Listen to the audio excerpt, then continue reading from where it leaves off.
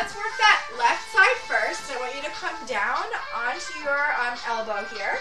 And imagine your legs are a banana, okay? So you have a very slight curve behind those knees.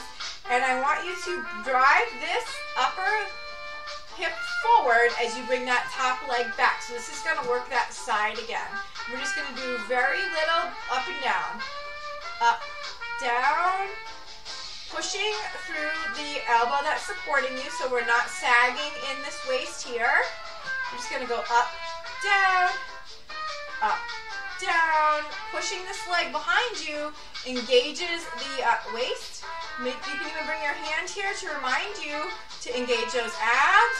Shoulders away from the ears. Little lifts. Up, down. Now hold up and go back.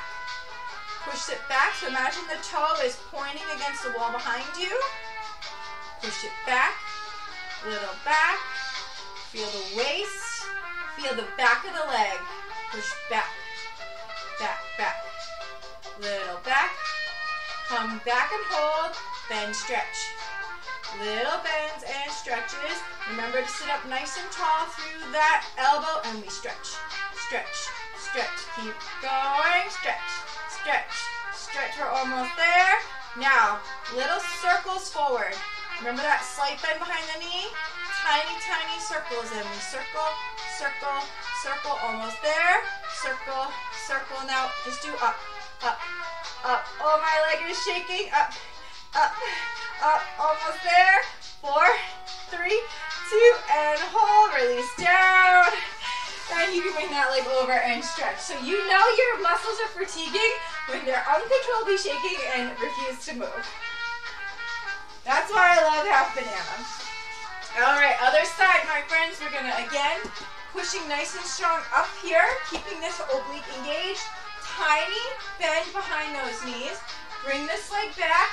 Bring this hip forward. So you're trying to imagine that this hip is pointing on the ground below you. Hand here to support the abs. Up, down, up, down. Keep going. Keep everything nice and engaged. Bring shoulders down the back.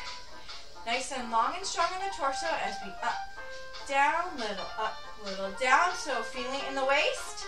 Feel the back of the leg. If you're not feeling it in these places, you might need to lift higher.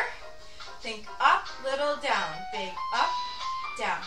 Big up, little down. Big up, little down. Big up, little down. Let's do one more. Bring it up and now back, back.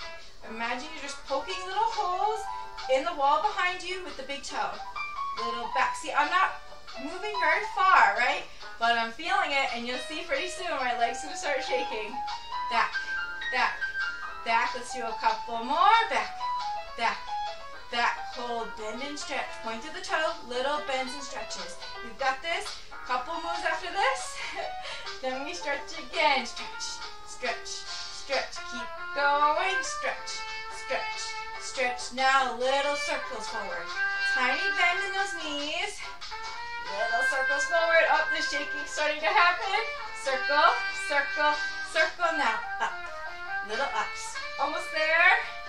Tiny, tiny little ups. Up, up. So think up and not down. Up, up, up, up. Now just hold and down.